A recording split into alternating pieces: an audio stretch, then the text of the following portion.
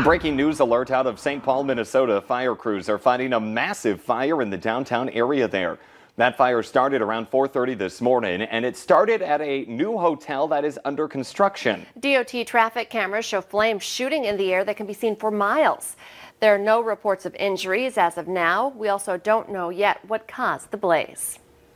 Also new this morning, the Polk County, Minnesota Sheriff's Office is investigating the death of a person whose body was found inside a burned out semi. Deputies got the call about a rollover yesterday afternoon around 3:30 just south of Mentor. A semi was on fire in the ditch and it was fully engulfed when deputies got there. After the fire was put out, authorities found a body in the vehicle believed to be that of the driver. Sheriff's officials say this is an active investigation and no other information is being released until family members have been notified. Let's get a check now of our Tuesday morning forecast, and starting off the day quiet. Let's check in with meteorologist Lisa Green.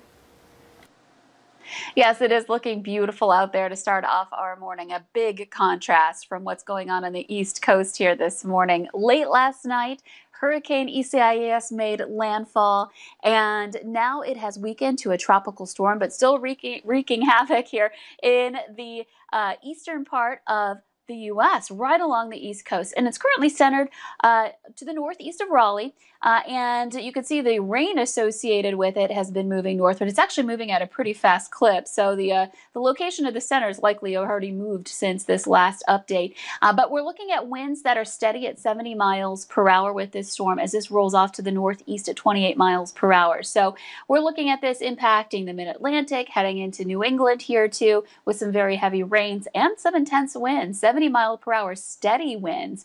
That's not even gusts. So it's going to be a rough one today in that area. And we do have a live view in the East Coast in Virginia, the Portsmouth area, of some rainy gray conditions, you know, the heavy rain that's been coming down with this. And then on top of that, you can see the camera shaking just a little bit on our view there. So it's going to be a tough day. And this is going to be the picture that a lot of folks are seeing here on the East Coast. That's kind of the big story here for us for today in the weather world. And for those of us in Fargo, we're looking at quiet conditions coming up here for today. So here's a look at that radar. You can see the storm lifting to the north and east as we again continue to look at the East Coast. But we're going to zip back over to Fargo and Grand Forks in the Red River Valley. Quiet right now, but you can see those showers out by Williston. Those are going to be moving eastward and impacting us later today. Cool out there this morning. 43 in Wadena right now. It's 57 in Fargo and 54 in Grand Forks. And a look at your hourly planner. Should be beautiful. Lots of sunshine out there this morning. Clouds building in for the afternoon. We'll see highs in the mid to some upper 70s today. And those showers for overnight tonight and into tomorrow. Let's check in with Devin now for the Valley Today's traffic on the move.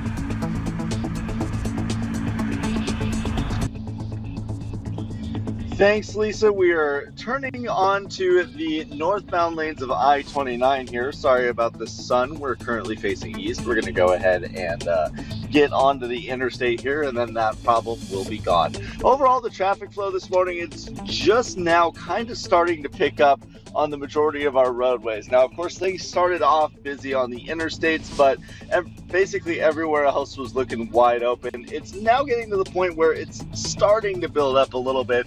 Really, still nothing that's going to be causing any delays. Things are moving along nicely out here on the interstates. The only thing to watch out for is, of course, the road work seen up ahead here between 32nd Avenue and 17th Avenue. Now, overall, on I-94, it was also getting a little bit busier, but still moving along well. It was more consistent on I-94, however. Here on I-29, the northbound lanes are busy, whereas the southbound lanes, as you can see over to the left of the screen, look very wide open. On I-94, it was more consistent. Both directions were getting busier out there, so just go ahead and be prepared for a more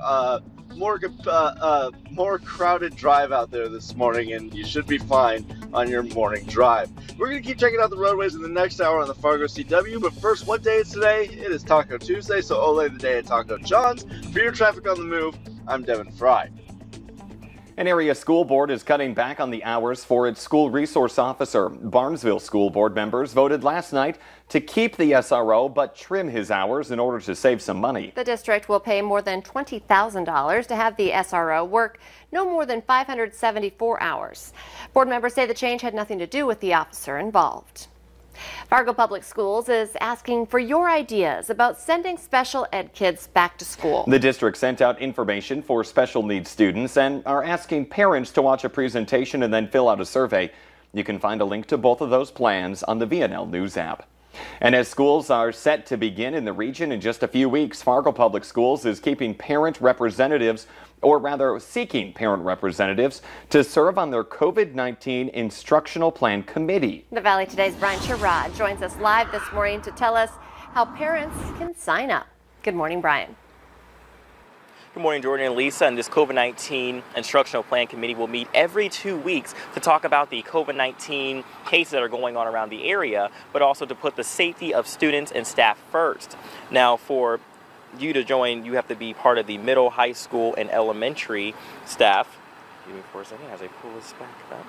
And levels. These parents would need to have flexible schedules that allow them to participate in these weekly meetings. Signing up is pretty simple. You just need to include your first and last name, email address, primary phone number, and what grade of schooling your child is currently in. The first meeting is set to start on August 10th from 7 a.m. to 9:30 a.m. All other meetings will be every 2 weeks beginning August 24th from 7 a.m. to 8 a.m. If there is an emergency meeting, committee members will need to meet more frequently with short notice. Parents that want to be considered will have to sign up by 5 o'clock today, and they will be notified by tomorrow. Now, if you want to sign up, you can go on our VNL News app. Brian Sherrod reporting live for us this morning. Thank you. The Fargo School District Smart Restart Plan is making sure students both in and out of the classroom will be able to eat. The plan outlines how breakfast and lunch will be offered on the same paid, reduced, or free lunch status as before the pandemic. If elementary students are able to return to class this fall, K through 2 will eat in the lunchroom, with grades 3 through 5 eating in classrooms. Secondary students will be served in the cafeteria, but will sit socially distanced. For students who enroll in the virtual academy, there will be one location for them to pick up their meals through a pre-order system. If those don't work out, families should talk to school administrators to explore other avenues. Childhood hunger is always going to be a big priority for us. We're going to continue to do all we can to feed those in need. If schools are in the level 3 hybrid, students will be given meals at school prior to leaving for the days they are learning at home. We heard from a lot of people on our whistleblower hotline after they saw a picture from a West Fargo concert Saturday night.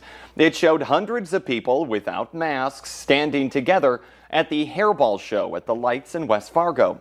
Epic Companies says temperatures and COVID-19 screenings were taken at the door and that wearing a mask was required in order to get into the venue. But concert goers were free to make their own decisions on masks and social distancing once they were inside. They say no one was turned away from Saturday's concert and that, as of right now, mandating masks for event goers at the Lights is not on the table. FargoCast Public Health says they have not received any complaints about Saturday's concert. Charges have been filed against another man who police say was involved in the May 30th riot in downtown Fargo. They say Kefo Lahai admitted that he was at the riot throwing rocks at officers and windows of JL Beers in the Hodo restaurant and lounge. They say that he did it out of anger because police were using tear gas and rubber bullets, and he thought the use of force was unjustified. Damages from both businesses were around $10,000. Let's get our answer now to our question of the morning on Facebook. Today's question: 41% of women say if they could have any superpower, it would be this. The answer is being a mind reader. Interesting. I don't know if I actually want to know what people are thinking about me. Good point.